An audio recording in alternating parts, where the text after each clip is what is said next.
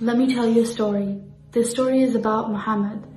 Muhammad recently lost his father, and now his mother is the only person taking care of him.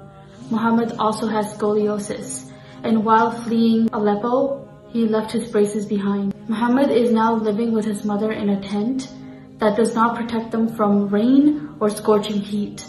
Muhammad has been told that he needs an operation, but his mother does not have enough money to get him to have that operation.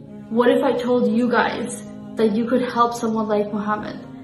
This year, we have partnered up with Human Appeal to help orphans. Our goal is to help at least 10 orphans for a whole year. With just $50, you can help someone like Muhammad for a whole month. You can provide for his shelter, for his food, for his education, and his healthcare needs.